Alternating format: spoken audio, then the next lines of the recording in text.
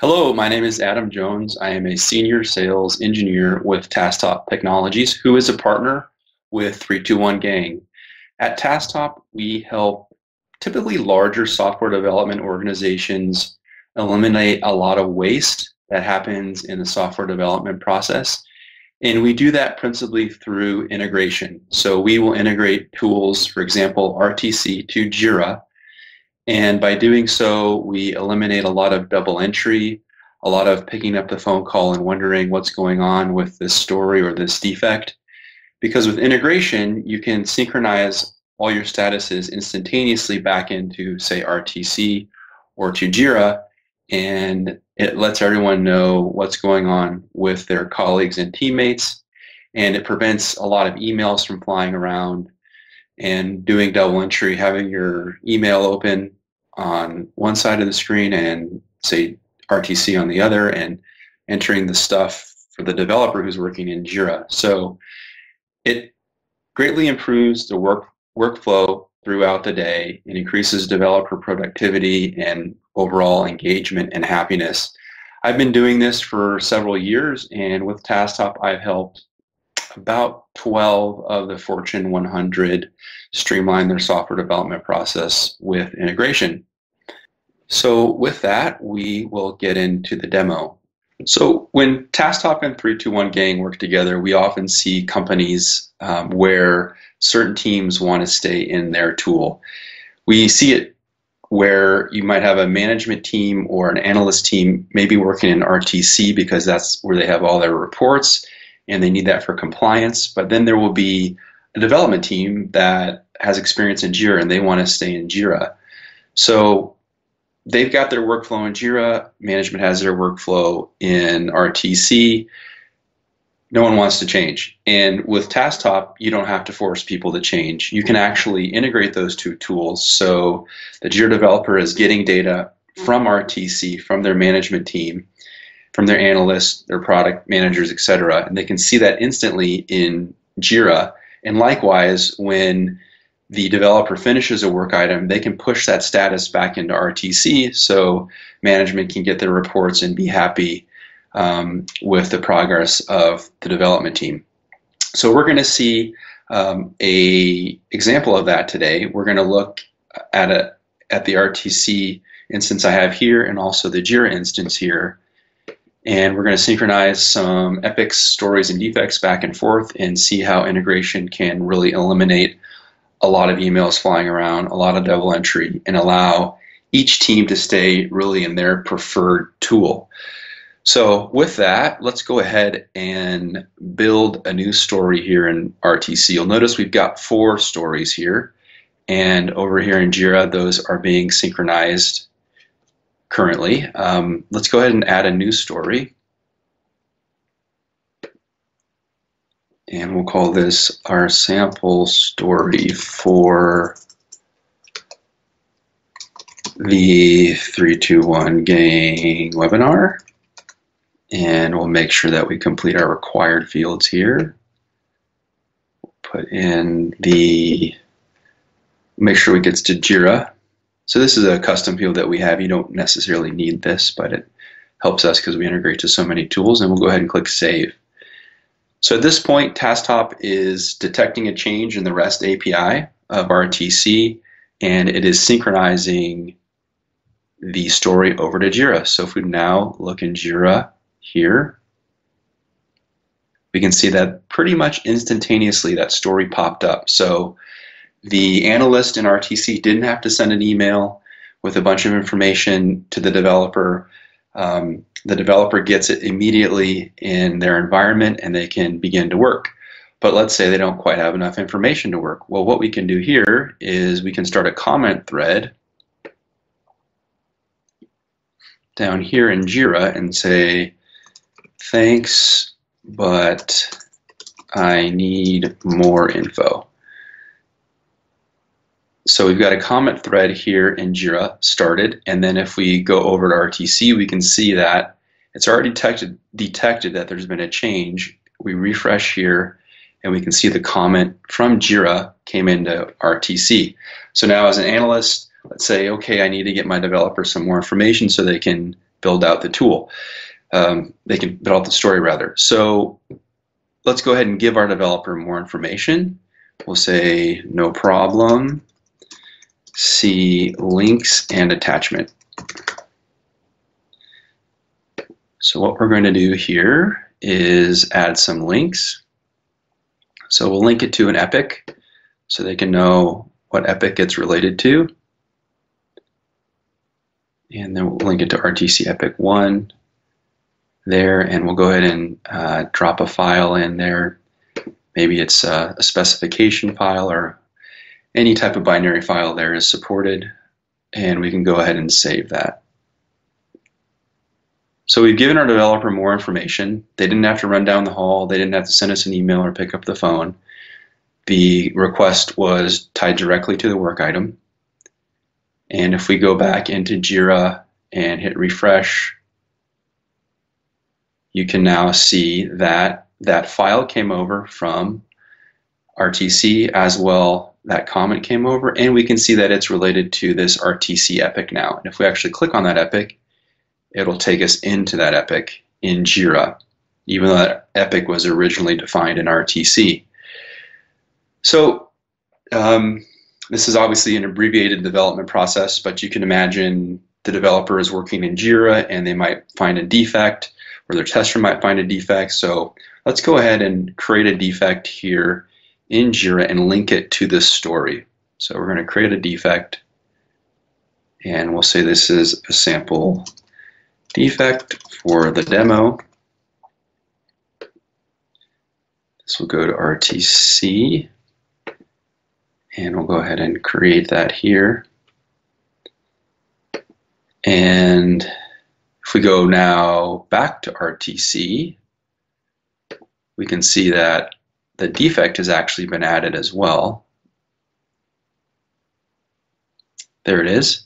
But we need to link it to the requirement. So let's go ahead and do that. So the analyst has full knowledge there that this defect is related to a particular requirement. So we will add a link here.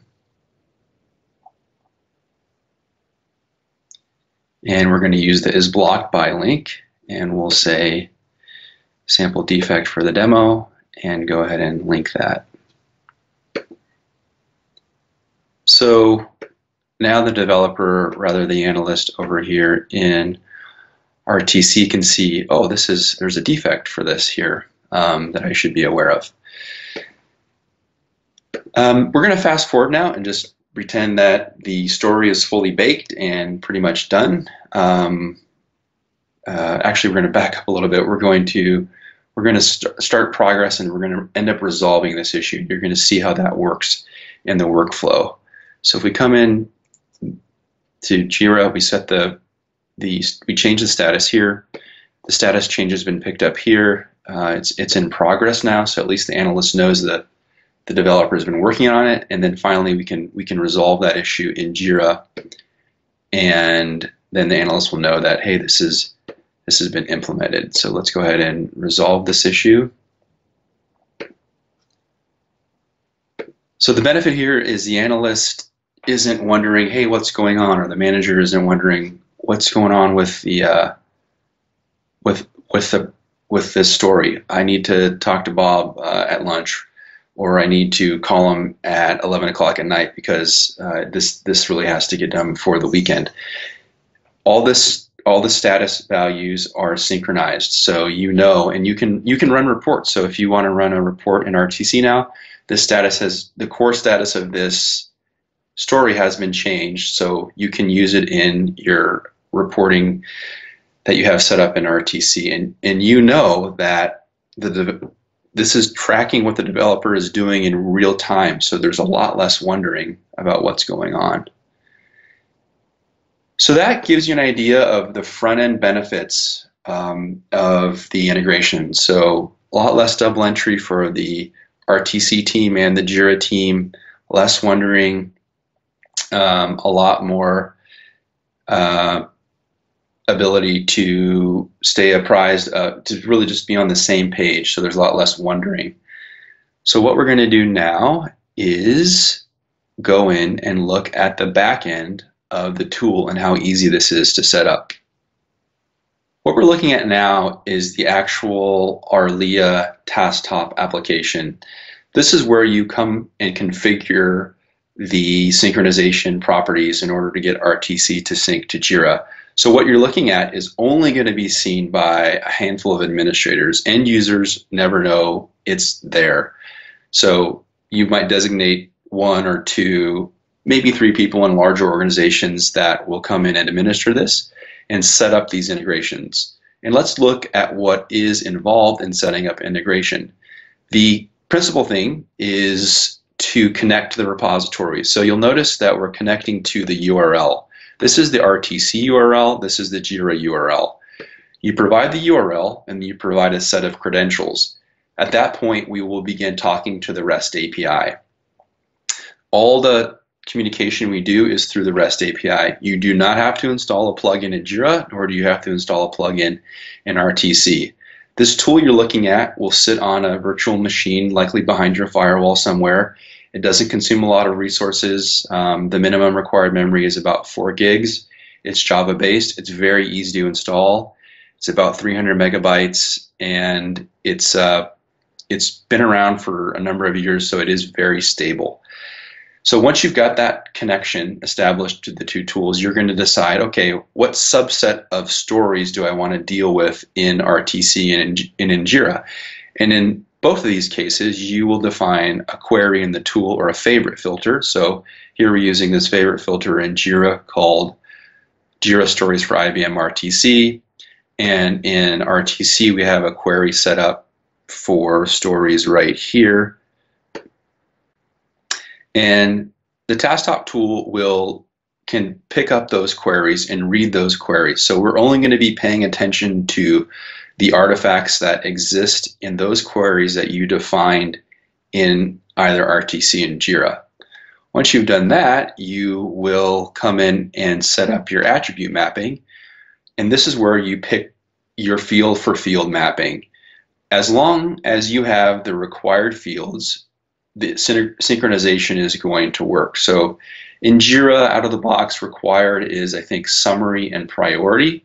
And then in RTC, out of the box, required, I think, is filed against and summary. So you don't need many required fields to get going.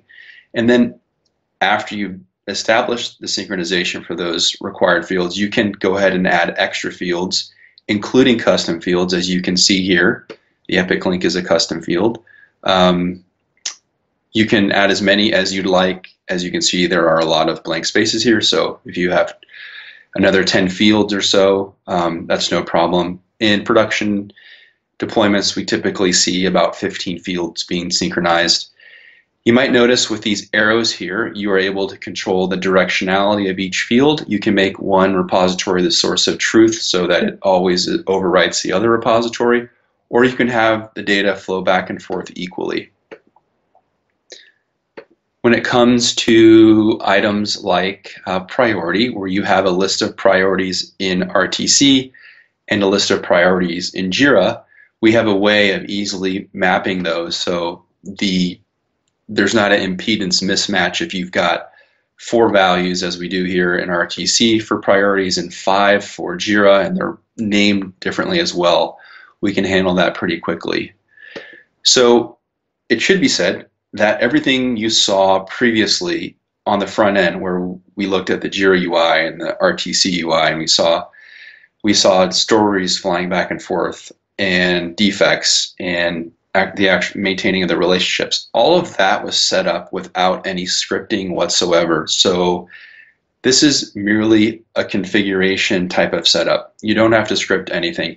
You can write some custom extensions if you want to do some exotic item tasks, field munging, or there are a number of fancy things you can do with some extensions, but you don't have to. Out of the box, you can get an integration up and running merely by configuration, and the actual process of setting up the integration will probably take you a couple of hours if it's a simple one. Most of the work will come in when you're sitting down with both teams, talking to the RTC team, talking to the JIRA team, and deciding really what's important from their perspectives. There's a bit of marriage counseling involved. That's probably the hardest part of the process. We wanted to make the technical part of it very easy for you to set up, so it's just a matter of configuration and you're up and running. There's no training for the end users to undergo. Your admins might want to go through some training, which we can provide, but as soon as you get that integration up and running here, your end users will be able to reap benefit immediately. They will start to see their JIRA instance populated with the RTC data and vice versa, and that's going to immediately cut down on those emails flying around and the onerous double entry that has to be done without integration. So that pretty much concludes the technical demonstration. I would be happy to answer any questions as they come. You can also reach out to 321 Gang and they can get in touch with me. Thank you for listening today, and I hope you can envision this cutting your development times in your software development organization. Thank you.